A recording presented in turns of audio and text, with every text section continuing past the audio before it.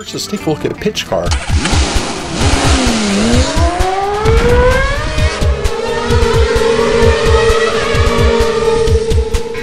Pitchcar is a game where you can customize the track, and it has several expansions to help you do just that. It's what you call a dexterity game, which requires hand-eye coordination to play it successfully. If you flick too soft, you might not make it up that ramp, but if you flick too hard, the car might just go off the ramp and crash into fiery boom.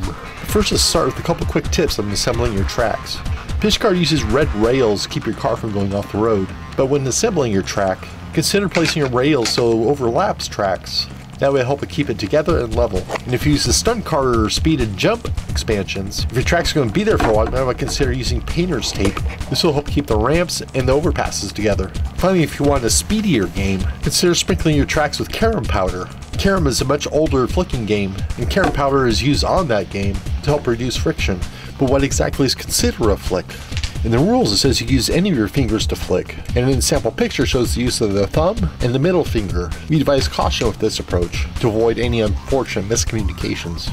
Based on the rules and images in the instructions, we would conclude to use any finger held back by another finger, and when one finger is removed, the second finger is propelled forward, striking the disc, sending it flying. There are three ways to play Pitchcar. In the original standard rules, you first have a qualifying heat, as it's called. Players try to complete the course in as few flicks as possible to determine who goes first. To play, you just flick your car and try to stay on the road. If your car goes off the road or turns over, you go back to where you last pitched it, and then the next player goes. Also in the standard rules, if you knock another player's car off the road, both your car and their car go back to where they first were. Then it's the next racer's turn. The player that crosses the finish line first after 3 laps is the winner. If you're playing multiple races, players receive points based on how they placed.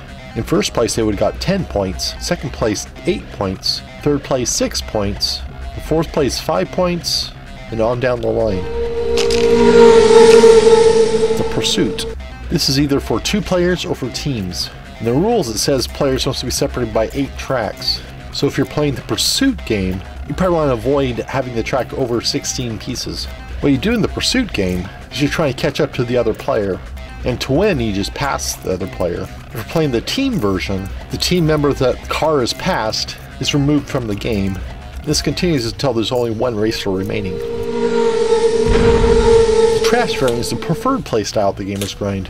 It plays similarly to the standard rules as we previously mentioned, except that you can make the other racers go off the track. And if you do, their car goes back to where you last flicked.